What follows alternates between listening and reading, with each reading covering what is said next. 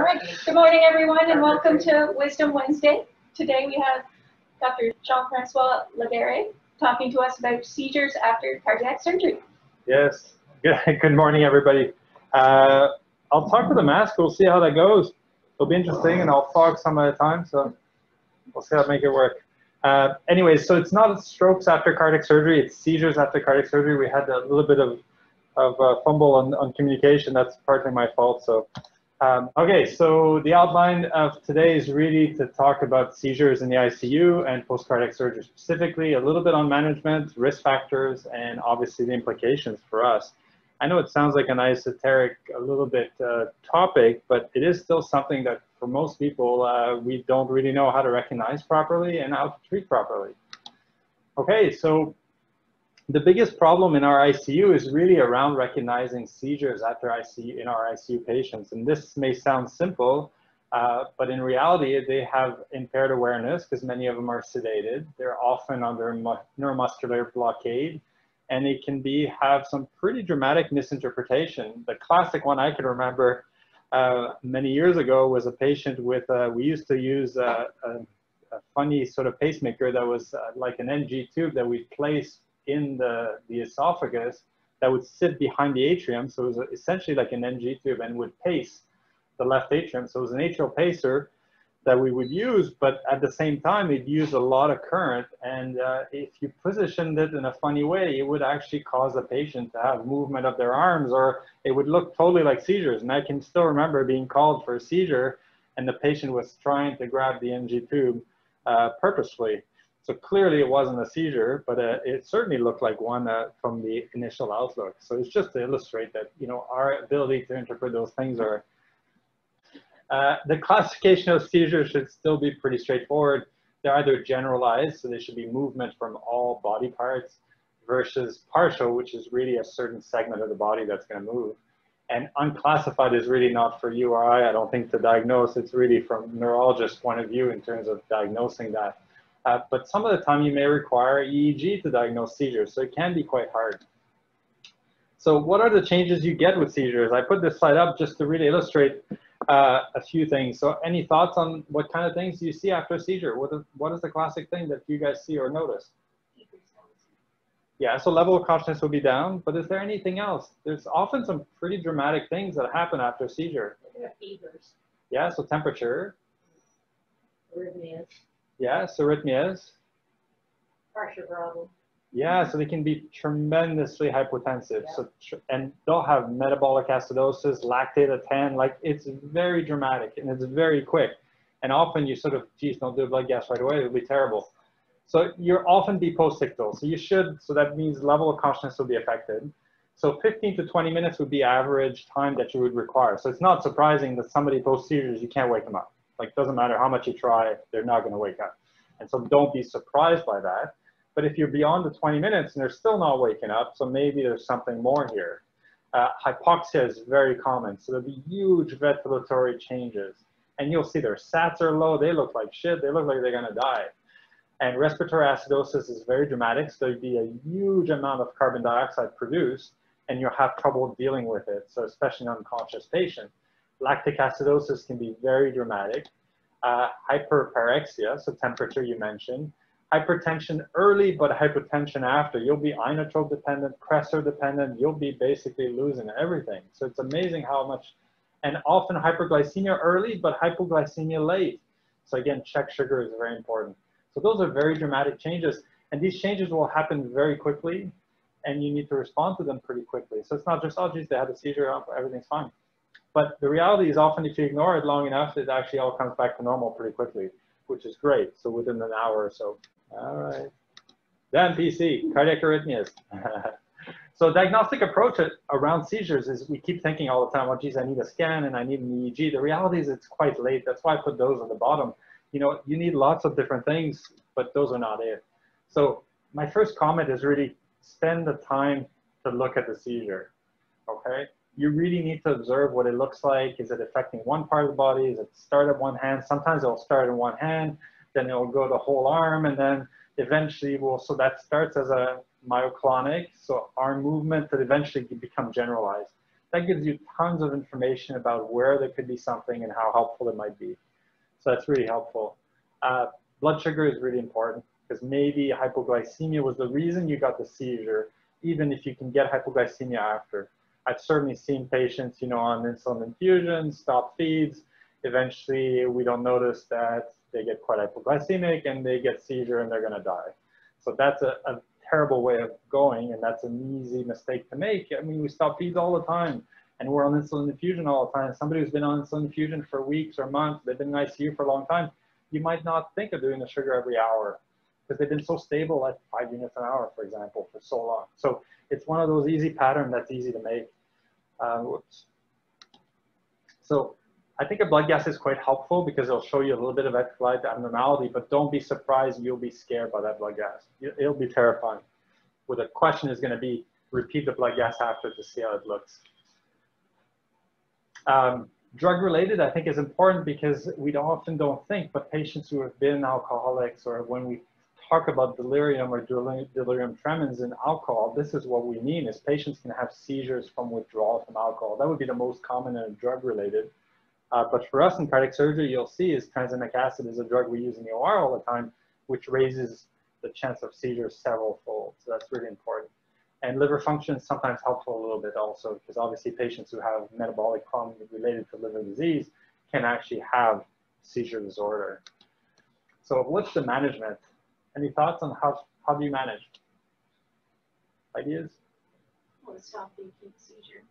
Yeah, so our focus tends to be on, one is they tend to be pretty scary. We tend not to like them. We don't like leaving them alone. We want to give them something. But if you're going to give them something, what's the one thing you tend to give most of the time? Is that? Ativan, yeah. Ativan is great. So that's benzos. So benzos tend to be great drugs for that purpose. So really the first line agent, whichever agent you use, Ativan, lorazepam, clonazepam, and you might repeat that dose more than one time, is really the way to get acutely the seizure down. But often by the time you get the drug, it's already over. But don't kid yourself, you should get the drug because it might happen again. So that's probably a good advice, is to have it ready for the next seizure and start looking at reasons why they had the seizure after that. If seizure persists, most of us will tend to go to phenytoin as the next drug, but phenytoin has some implication from a cardiac surgery point of view because it's a pretty strong negative inotrope, and it can be proarrhythmic also. So, there's a loading dose and then a continuous dose. It takes a bit of time to give the loading, and then you often go to 100 milligrams 3 times a day. It's pretty standard for phenytoin. It's around 1 gram for most people for loading. And phenytoin is, as I said, you just have to be careful as you give it rapidly. You can have pretty significant hypotension. But most of the time, so we used to, we joked as residents, you get 1 free seizure, the next seizure you always get Dilantin. The free seizure was the first one. The second one, you always went to Dilantin after.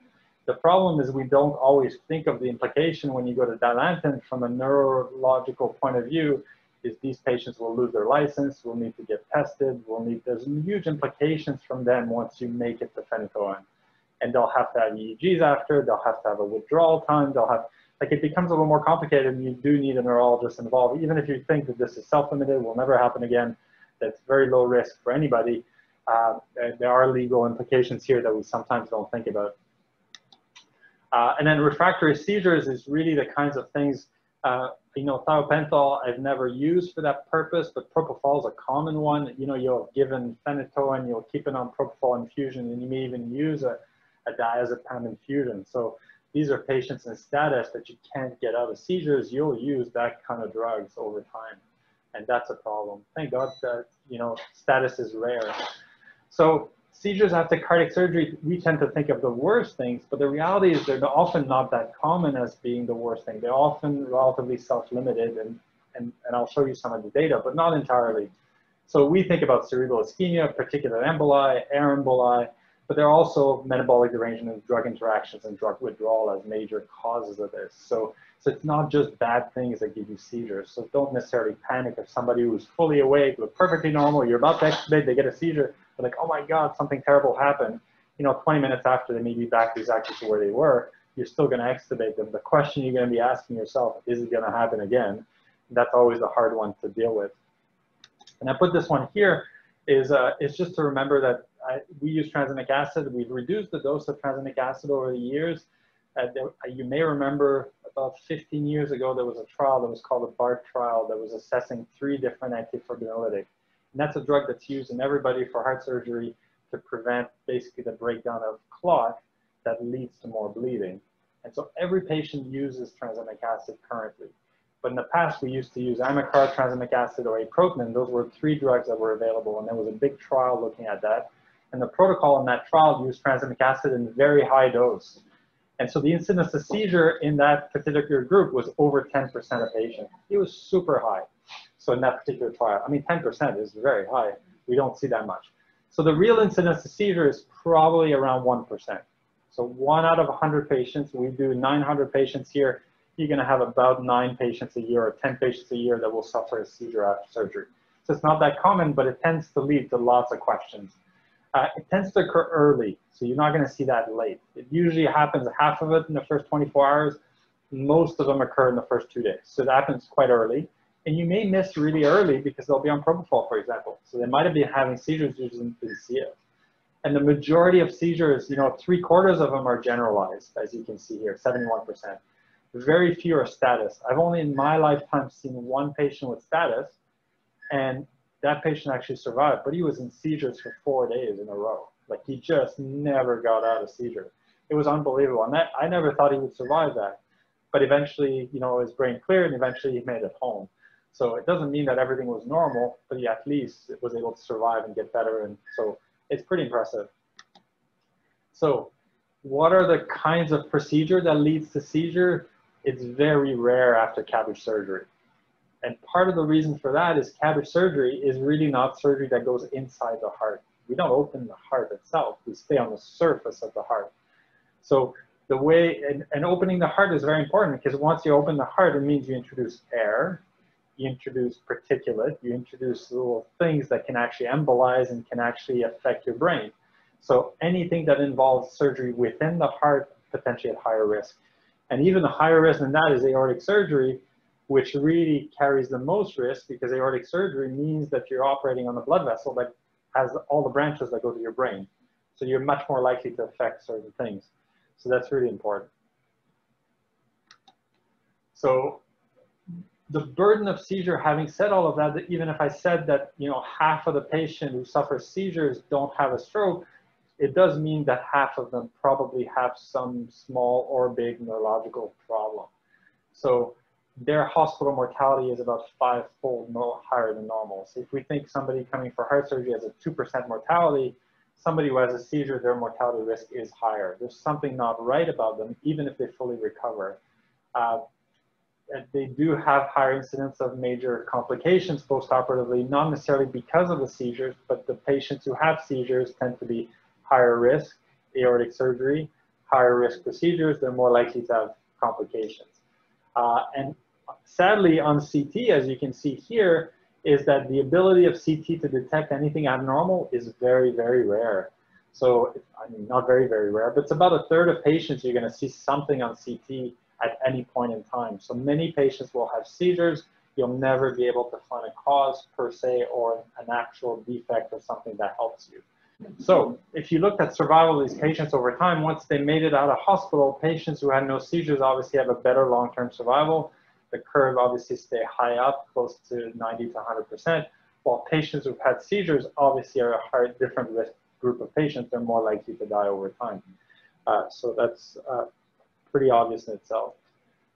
So what are the risk factors? So when you take all those variables and try to put it in a statistical model, you can find that there's, it's not about age or diabetes or those other things. These are the actual factors that are independent of others that will actually show you a higher incidence of seizures. So deep hypothermic circulatory arrest is always used for aortic surgery. It means you have to stop circulation in the entire body for a period of time so you can fix the vessels going to the head. Extensive aortic calcification and atheroma. So when we come back to from the OR and we say, oh geez, I was worried about that patient, there was a lot of calcium on the aorta, that's what we mean. Our concern is that there's something we missed or we'd not be able to pick out that put that patient at risk. And then critical preoperative state is just somebody who's in shock, who's quite sick early on, would have a higher risk. And so those are the independent risk factors. And what I mean by that is, you guys know what an odds ratio means? It means it's 7 times the risk compared to somebody normal. This would mean 3 times the risk compared to normal. So that's what an odds ratio does. And it gives you an idea of the magnitude of that risk. So if you have deep supportive arrest, for every dissection we tend to use it, whoops, your risk is 7 times. The next slide I put up is, what's the role of CT imaging? Well, the reality is the CT imaging is terribly not useful in seizures. It's very useful when you have focal findings, but the majority of patients with seizures, you're not going to be able to find something useful, even if we end up doing it often. So we have a seizure, we tend not to do a CT right away, we wait and see, we give Dilantin, we try to settle it. The next morning, we're likely, oh geez, we should look, we should make sure, we get a CT, we get neurology involved. The reality is, unless there's a focal finding, meaning I can't move my left arm or my left leg or my right arm, I've got a droopy face. So those are focal findings. Once you have a focal finding, CT is very helpful at finding a defect. If you don't have a focal finding, very hard. Okay.